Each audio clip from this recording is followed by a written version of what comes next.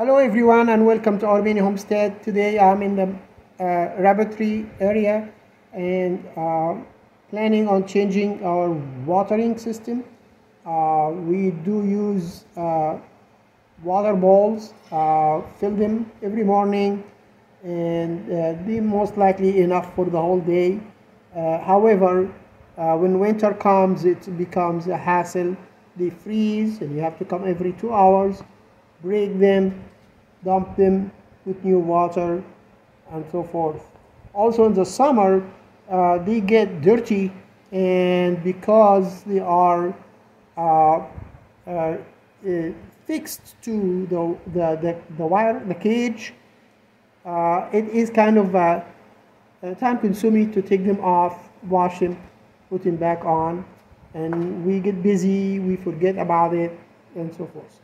So today I'm going to start working on a new watering system with nipples, and I'm going to share with you this information.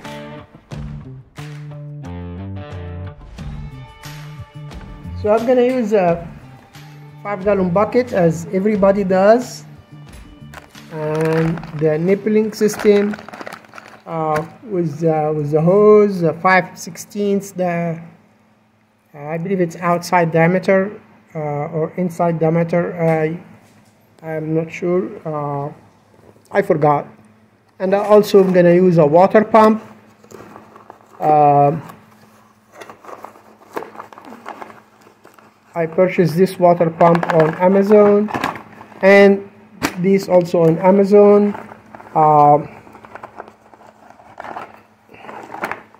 It's a very tiny water pump, and it has that, actually this part comes with the pump, and it fits on that tube that's coming with the nippling, the nipples. So they work together. Also, I have here a heater, a water heater that turns on and off with the temperature that was in the chicken coop.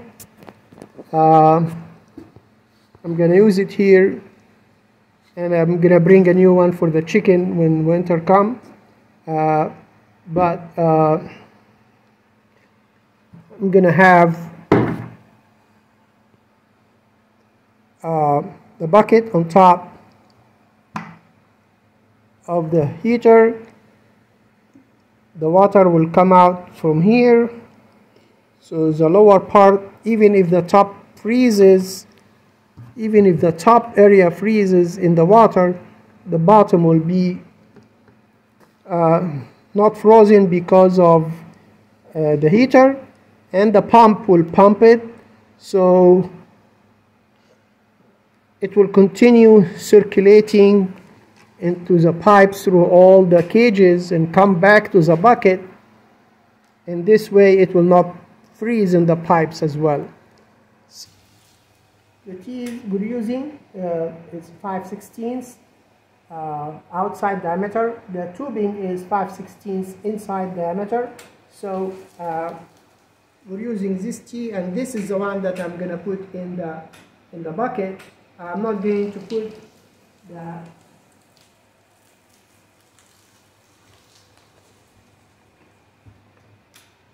I'm not going to use the elbow that came with the set to connect to the bucket here, because this doesn't match when the tube coming from the pump.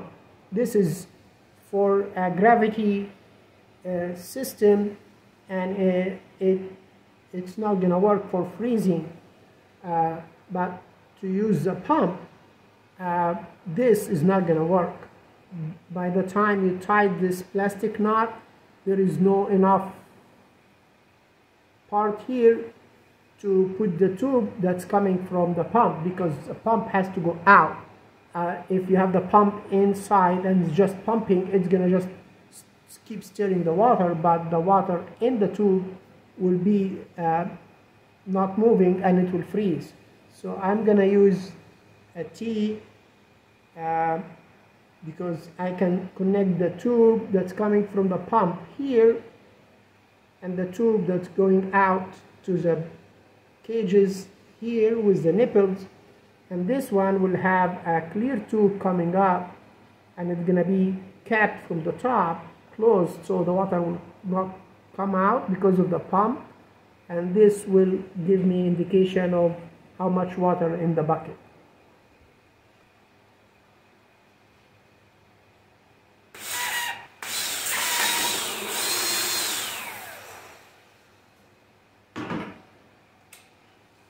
Now I have here the tea. There is a little bit of silicone here because I attempt to do this before, but I didn't finish it. But this is the tube. This will go inside the bucket. This will go to the cages.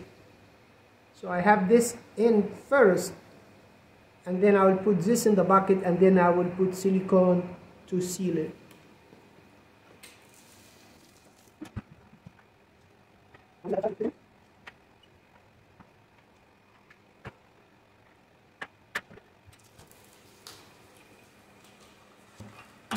And here how it looks. I attempted this before and without having the clear tube in, and that's why it failed, because to put the clear tube in, it broke the silicone seal. So now I'm doing it while the clear tube is already in. So now I don't have to push on it, and now I'm gonna silicone here, and from inside, this is the tube that will be coming from the pump. This part came with the pump, will be on the pump, and then the water will go through here. And this, what I'm going to put in here, I'm going to put it in and I'm going to show you.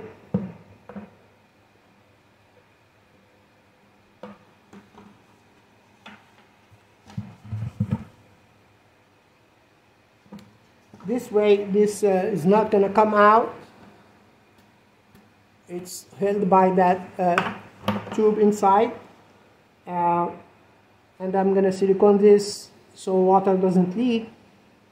And then we'll continue working.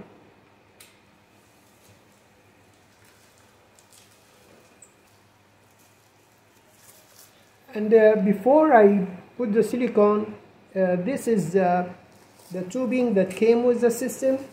The one I purchased, they have 100 feet tubing. So I got the start of it. I'm gonna put it here before silicone, because every time you try to connect this, push it in, it makes pressure and movement, so it will break the silicone.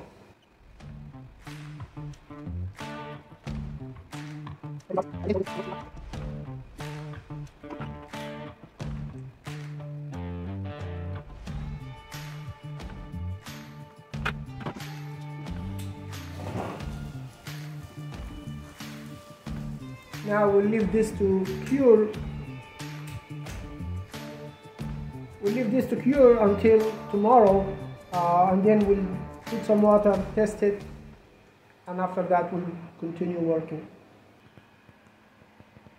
Here is the water level, and here I don't see any leak, so we're good to go. So now we're going to empty it. So this is a T that will have the first nipple. So the water line comes here, and the nipple will go with another small tubing here, and you can have this as long as you need. Some people put the line on the top and bring the nipple down, so make it further from the rabbits to chew on, but rabbit is not going to chew on it. It's half-inch hardware cloth. They're not going to chew on it. But because the pump will pump water, the water will go this way. The water in this part and in the nipple will not be moving as much as the water in that line. So there is a potential of freezing.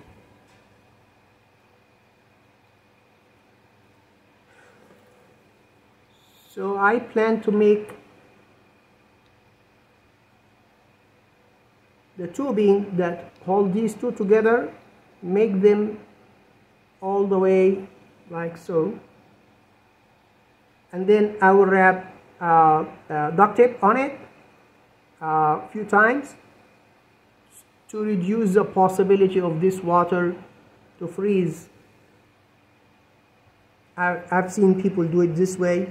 I have not seen them doing the duct tape. It's my idea, but we'll try it.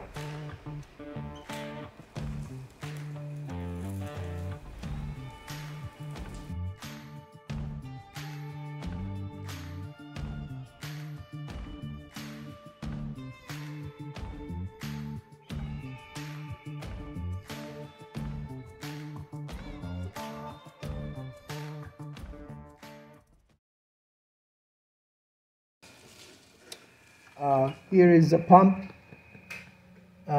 inside, and this is submersible pump.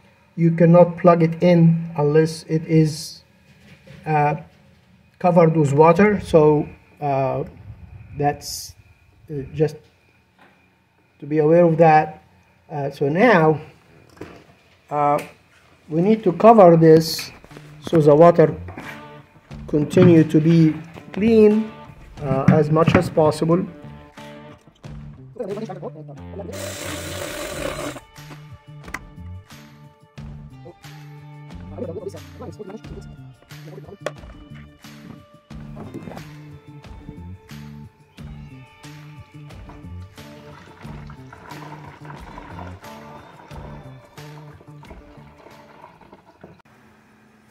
Because putting these springs in these tiny holes was kind of a tedious job, I couldn't do it here. I took it in the house. I took everything in the house, used my reading glasses to put them on, and I brought them all installed now, so it will be a quicker installation. And here is the system for the first two.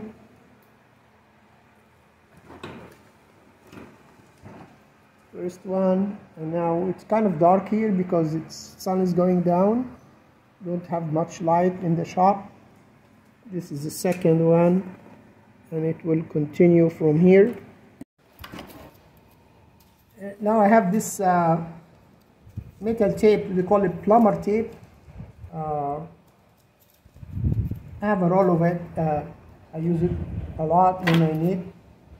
I'm cutting it into small pieces and shaping it like so, and using it to screw it to hold the tube in place so it will not be moving or swinging.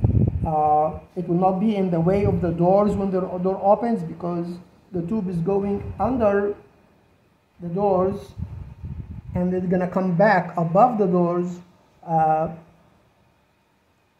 to come back to the bucket. Now I placed that U-post in the ground. It's not dug so deep, so I can take it out, because I'm gonna have another hatch built to be in this area and another hatch this direction here. I raised this hatch about 4 inches because it was lower than the others. I'm going to post the video on the screen to watch how I did raise that hatch and why it's too tall. So I will post that video on the screen. So now I'm going to continue bringing the line this way.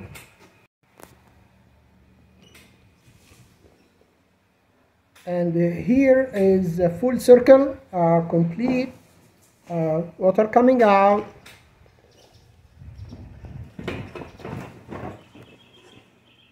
Going around. And we have all hutches has the nipples. This one, the one was leaking. I changed it. I didn't put the duct tape. So if it does leak again, I can see where the leak is coming from. And it's going to the last one, coming back on top. We go up. This is more than 6 feet high, and I put the duct tape so anybody tall or whatever will see it. And it's coming back to the bucket. I'm gonna plug it in, test it, and here you can see the pump is working and bringing the water back into the bucket, so the circulation is continuing. So far we have one rabbit figured it out and start drinking out of it. We'll watch the rest, and then we'll start to take these balls out as soon as they start drinking from these nipples. Now it's plugged on an extension cord, and we're not going to leave it like that. I have this 40 feet extension cord with 3 lines at the end. All the electricity in my shop here is on that side, so I'm going to plug it in one plug here and go over and go with this here and come down to plug both the pump and the water heater, and that will be permanent, not in the way, out of the way.